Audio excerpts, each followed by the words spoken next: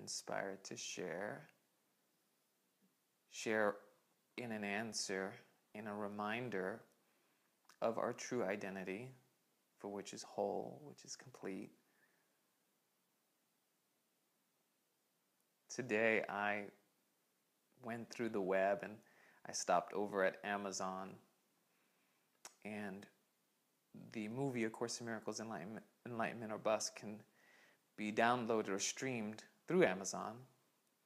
There's a DVD version and a streamable version, and the streamable version has 2 negative reviews. I got 1 star out of 5. And so when I saw that, there was a charge. There was like this contraction of like,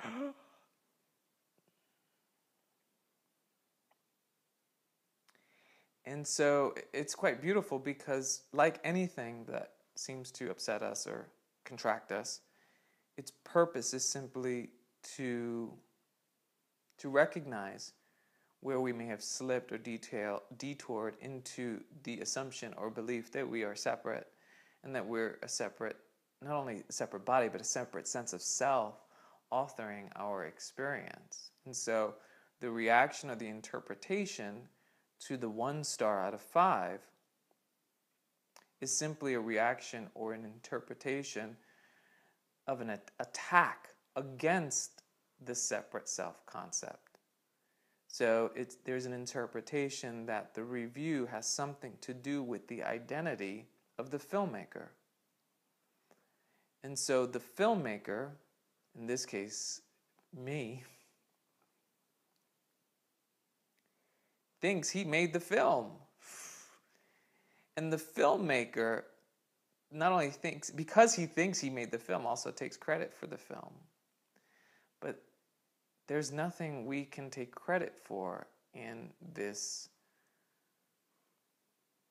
experience of duality, or in this world, in anything really. There's nothing for which the separate self-concept can take credit for, because there's nothing for which the separate self-concept can do.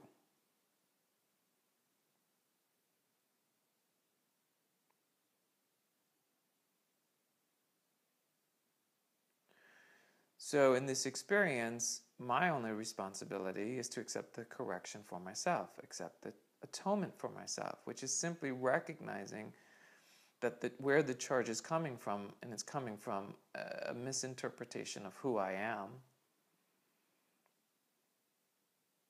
And so there's a willingness to allow the bad review to be there, and also allow for any feelings that seem to come up. There's no resistance to feeling like I'm a bad filmmaker. I'm a bad filmmaker as much as I am a good filmmaker. Both can be allowed. As an actor many years ago, I was always told or reminded that I couldn't just believe the good reviews. If you're going to believe the good reviews, then you have to believe the bad reviews. So now it's so basically the point being is they're meaningless. One of the early lessons in A Course in Miracles says that I give everything I see the meaning that it has for me. So it's not even like the review, there isn't a resistance to what the reviews say, although there was when the charge was in my experience. When that came up, there was definitely a resistance to what was showing up, because there's a perception of attack. Someone's attacking the filmmaker. I'm the filmmaker. Who else will see these reviews? How will they affect sales of the reviews?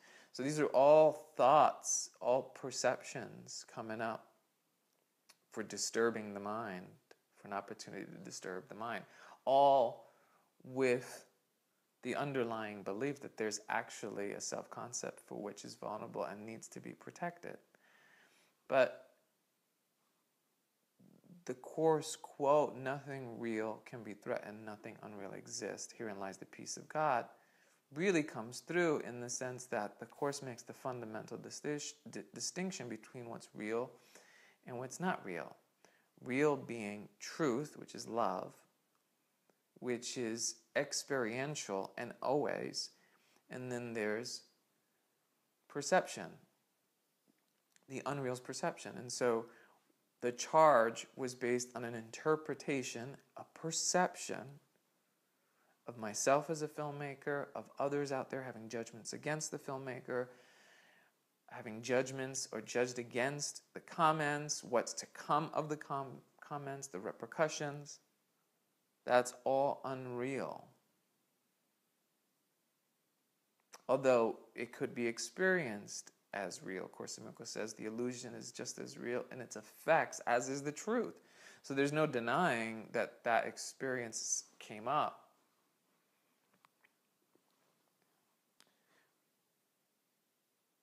But with the mind training, there's a recognition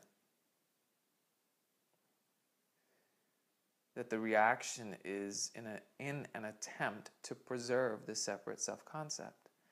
And the thought system, for which its purpose is always to maintain this sense of separateness, can continue in its thoughts. In fact, in what was showing up was just like, oh, there's a need to defend, or there's a need to reach out to the people who left the reviews, or that there's something to do. Maybe I should get people to help write good reviews. And all of that is now further obscuring what the real problem is. It's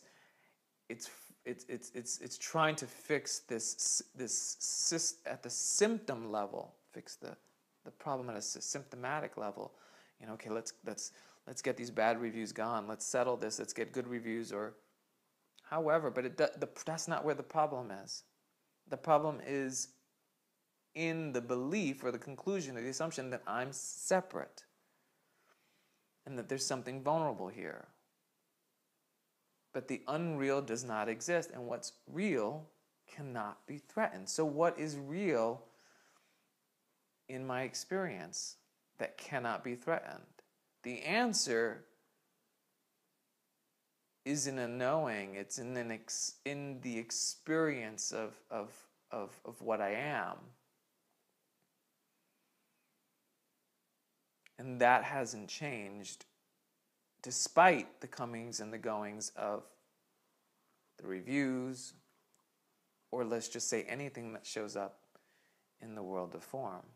No matter what shows up, there's an underlying presence that has nothing to do with the body, although it seems like that presence is somewhere in the body, or it seems like that presence is behind the eyes, perhaps in an empty space behind the eyes. But that presence, if we use the timeline for the purpose of recognizing that this presence is always with us, if we look back in time, what I'm speaking of has always been with us, yet has never changed because of time. So what is real has not aged ever. What is real is not lost to me ever. And so therein lies the portal for what is true. So my responsibility is to accept the correction for myself in my mind. So there's something that comes in appearances, shows up in appearances. It seems to create a charge. It seems like I'm at the effect of that charge. My willingness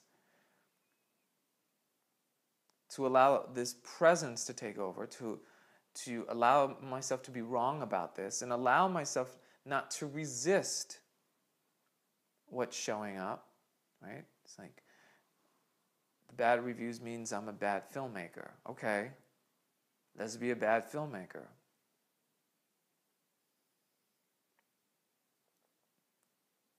What's true has not been altered.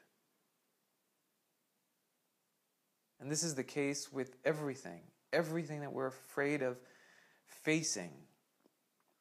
A relationship breakup, a move, a job change, being jobless, being homeless, being without money, being without friends, being without people. All of that faced will demonstrate to us what has not and will not change. There's still something that's very real in the knowing and in the experience that will not change. And that is all that's ever needed.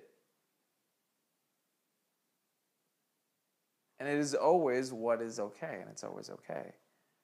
And this isn't to say that everybody needs to go break up, be homeless, to discover this truth. This is just to say that regardless of what the circumstances are, even death itself, this reality is unchanged.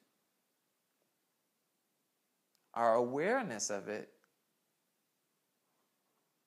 or the scope of our awareness of it, can seemingly be expanded.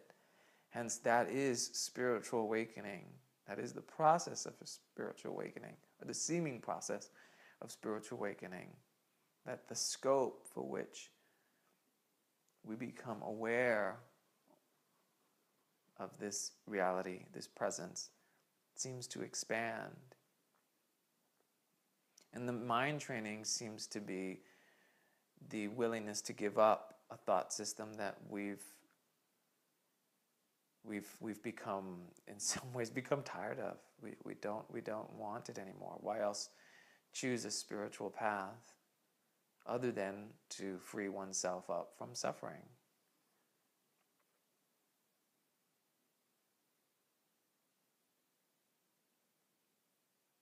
And there's no reason to suffer other than the choice for it.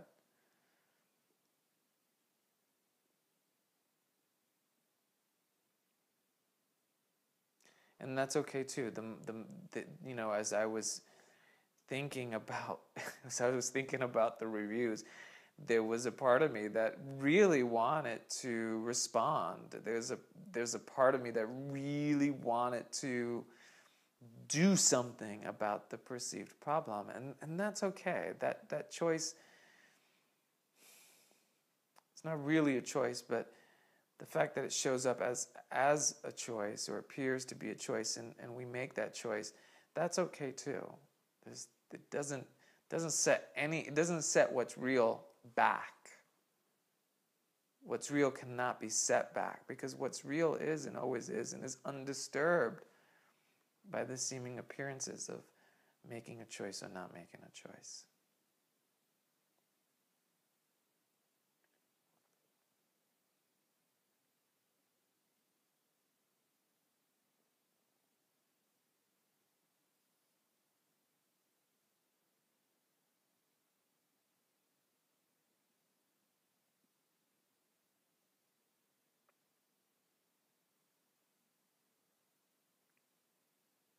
Oftentimes we suffer in making or thinking we're making choices. Is the right choice not the right choice? What kind of person am I if I respond this way, even though I know I shouldn't respond this way? There, again, is the issue or the problem of separation. Who am I if I make this choice? I'm not spiritual anymore if I make the choice to retaliate. Or can I burn through it and not retaliate? That's the mind training, I suppose. The appearance of mind training.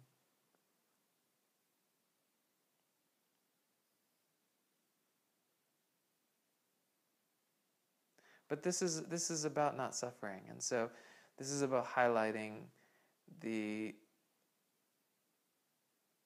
it's just about highlighting the misperception and the thought system for which gives rise to the appearance of separation. And the jig is up. That's it. The jig is up.